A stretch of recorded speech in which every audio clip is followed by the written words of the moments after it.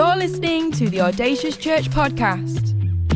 We know this is a great investment into your life, so tune in, listen up, and stay focused. For any more information, visit us online, audaciouschurch.com. Hey everybody, welcome to another Audacious Leadership podcast. Happy New Year, everybody. Absolutely. We're so excited that you could be a part of this today, wherever you're listening or watching. We're just believing for great things, and that is going to be the theme of our conversation today. I'm joined by Pastor Glyn Barrett, my friend and yours, total legend. Is that enough? That's enough, but Okay, I mean, can you believe it's 2020? It's crazy. It is this futuristic year that for me as a child, I look back on and thought that in 2020, by 2020, we would have flying cars, hoverboards. Well, yeah, I left my hoverboard just out there. It's just charging. The Jetsons. You know that cartoon, The Jetsons? And I'm just so disappointed that we just don't have that. But listen, it's a new year, which means that anything can happen this year. His mercies, the Bible says, are new every morning. So therefore, you should expect 2020 to be different to every other year that you've lived, because it's a new day, new opportunities. And I want to encourage you to embrace the opportunities that God brings your way. Absolutely. So we're going to have a conversation today all about this new theme, this word from God, really, for Audacious and I guess for the church, which is great exploits. So the key verse is in Daniel chapter 11. 32. Yes, thank you for that reminder. Tell us the verse. What does it say? Well, it's a brilliant verse in the Bible. It says, those who know their God, but those who know their God,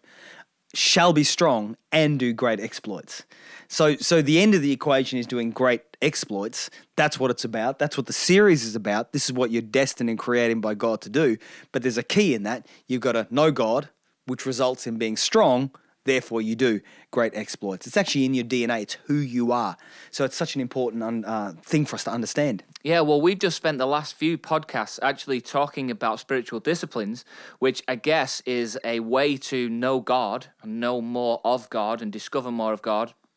And so now we're actually saying the fruit of that is strength and greatness, doing great things for God, allowing God to do great things through you. So this is an awesome conversation. Obviously, we're talking to leaders. I'm sure there's many different things that we could say, but I just want to just go over something that you said in this message today. Pastor Glyn, just off stage, preaching 3 times this message this morning. You talked about the meta-narrative or the grand narrative, you said, this idea of the overarching storyline. So if you think for a moment, guys, about, you might be watching a box set or a series, you've got different characters that come and go, you've got your principal character, but there's sort of highs and lows and episodes and seasons. But like the best ones are the ones with these like overarching storylines where things just keep coming back, or the punchline at the end is the thing that you saw at the beginning. And that's what this is about, this idea of the meta-narrative or the grand narrative of God. Yeah, I think one of the challenges is this: is sometimes when we feel like we're out of our depth, when we feel like we're in new territory, new domain, there's almost a sense where we're making this up as we go along. I've got to carve my own way, etc., etc., etc. And therefore, we can at times end up with negative what-if scenarios being played out in our brain. But when you understand that there is a meta-narrative, that God is the great architect in the sky, that He is the great author of life, and when we understand that our life fits into the meta-narrative, then actually it changes who we are. It actually gives us meaning and context. So the analogy is of, the new church building that we're building here in Manchester. The idea that builders will come from far and wide, your carpenters, your plumbers, your electricians, your carpet layers, your Decorators. I mean, far and wide, and they're going to come and play their own individual parts. But they get meaning, context, and purpose from the meta-narrative, which is actually the architect's plans. So they look at the architect's plans, they see what they're meant to do and how that fits in with the overarching grand narrative or grand story of the building that we are building. And so for us as leaders, we will all face challenging times and challenging situations, but you're not here to carve it on your own. Your life fits into the narrative of Scripture. Your life fits into the meta-narrative that God has for humankind, and it's in that we find meaning, purpose, and identity. And that's such an important thing for our faith community to find, to understand that we play a part within that meta-narrative. Okay, so the big picture, the overarching storyline goes creation, fall, redemption, restoration. Right. And that is it. That's the punchline. That's the question and the answer. Well, that's the meta-narrative. That's the overarching, storyline that we fit into. But we also see those four things being played out in our individual lives. So we all have creation. There was a moment when you were created. You were born. Your biological mother or father or somebody was there, and hopefully they rejoiced in that moment. And we said that creation is about shalom, about peace, a sense of fulfillment. And so that happened in your life. But then we also have this personal story of fall. We all understand that all have fallen short of God's glory. We've all fallen short. We can't reach God's perfect standard. And then we have that moment of redemption where every single one of us as leaders reached a point where we realized we need a savior and Jesus died for us. Are you kidding? And then the fourth part, restoration, is what we all know, that one day Jesus is going to come back. And so it's the meta-narrative, but within that, we all find our own part within that as well. We see that being played out on a mini scale in all of our lives. I was just going to ask that about, whether or not it's possible that there's the big story, but then also miniature versions of it. So, for example, we're talking to leaders. There'll be a creation, the moment you became a leader, or you got a conviction in your spirit. You were like, I'm going to do something. That excitement, that sense of it's great. And then fall, I don't know if that's like maybe where you get it wrong, or it doesn't quite work out how you expect, or whatever it is. Yeah. Like, what's next? What happens? Yeah, well, I think in those moments, sometimes we can just throw the baby out with the bathwater. We can give up because we don't feel like we're good enough. But if you hang in there long enough, there comes that moment of redemption where your skill sets improve, your anointing increases, your wisdom, your insight improves, your ability to lead people gets better, and then you have this moment of restoration where all things are new again, and you go to another level. But then you fail again. Okay, yeah. That's what I was going to ask. And so we are continually on that cycle. But what's really important is the verse in Scripture that we read that says, "But we are not of those who shrink back."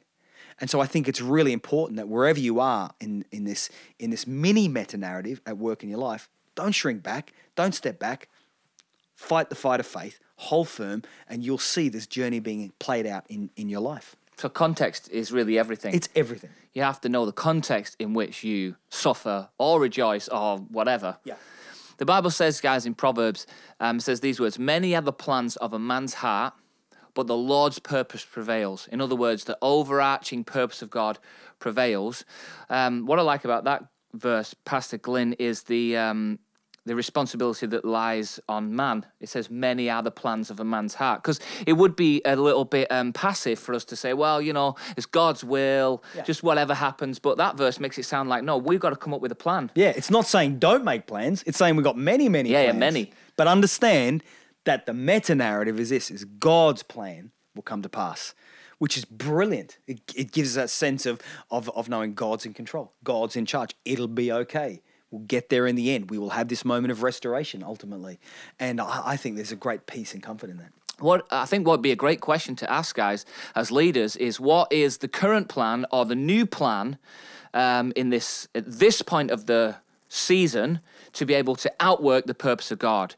If you can't have the same plan from a previous season, because many are the plans. So what worked before might not necessarily work moving forward. So we've got to know what belonged to the past season. That was the consecration message that we've talked about in this podcast. What do we need to get rid of?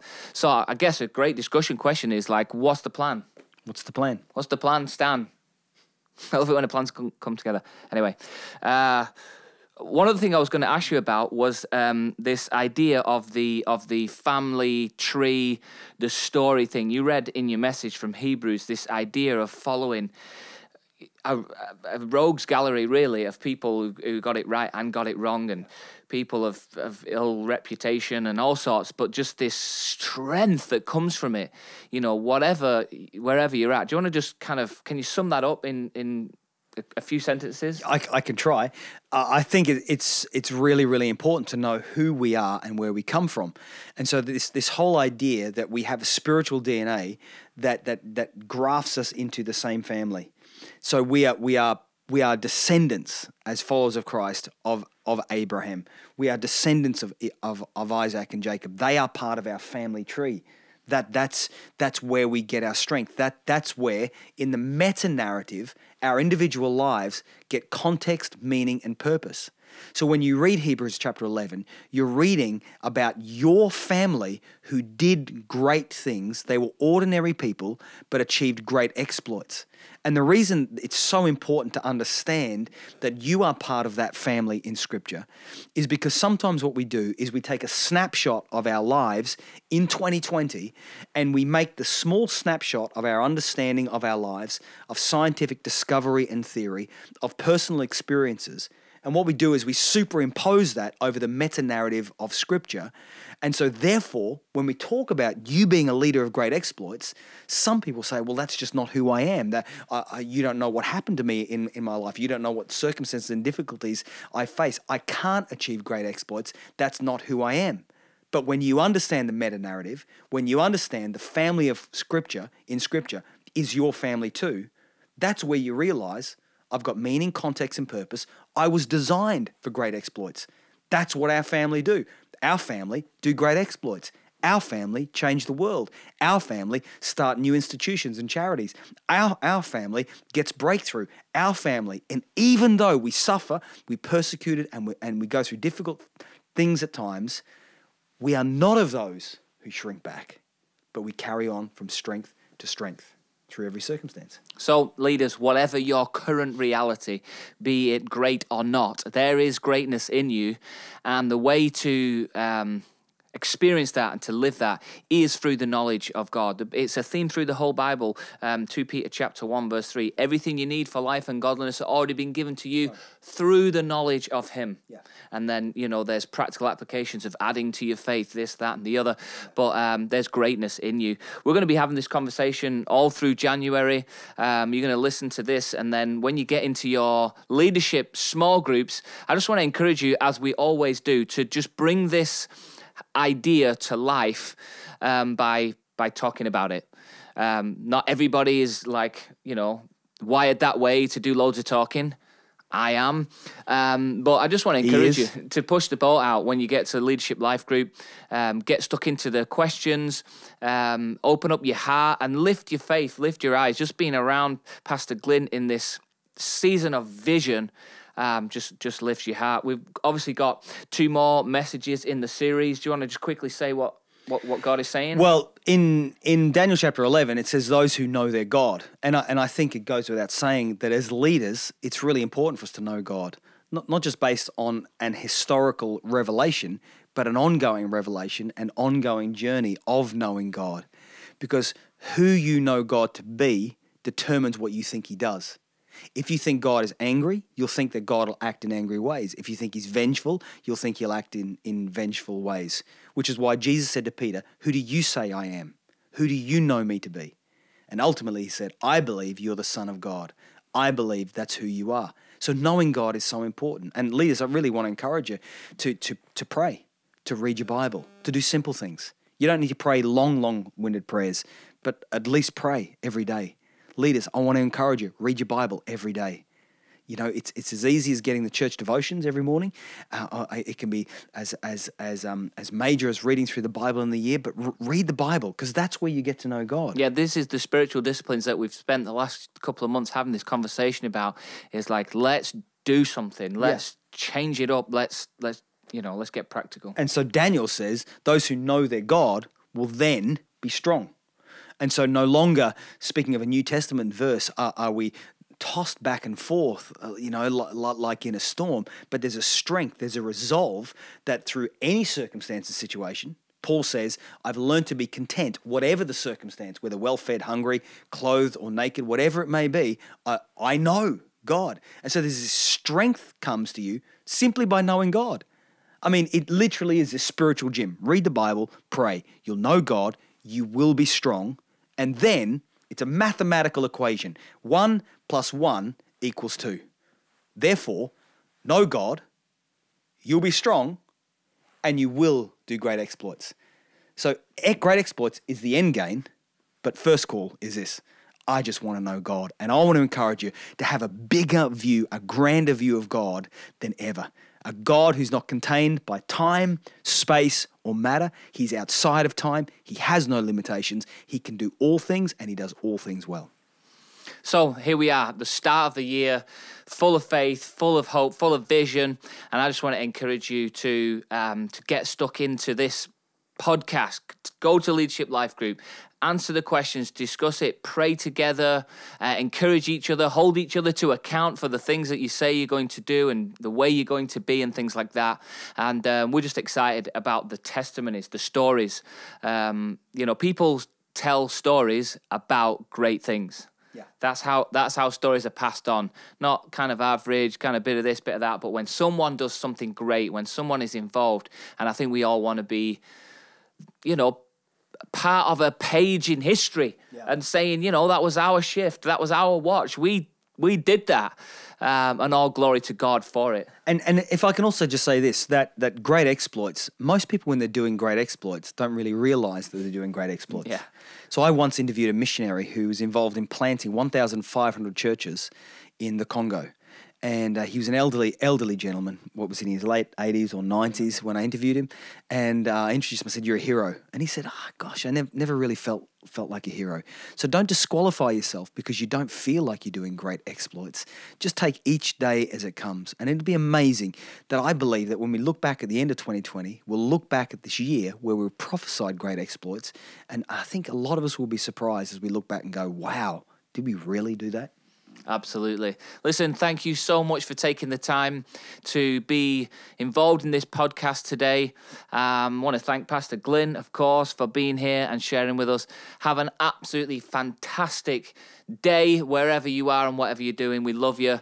Thank you so much. Yeah, we love you, leaders. Thank you for being a part of this amazing church. You make it amazing. We wouldn't be able to do it without you. Thanks for carrying your cross for Christ and for making a difference in society together. Together, we can make a difference. In Jesus' name. Amen.